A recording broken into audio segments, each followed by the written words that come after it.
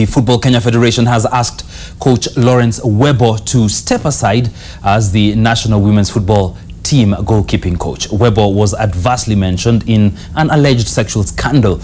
Last night, FKF President Nick Mwendwa held a meeting with the Harambee Starlets players and the technical bench, which resulted in Webo's suspension. Mwendwa pledged to leave no stone unturned in the investigations. Piga bao! Anawacha mwanzie pia kitu kinapigwa bao!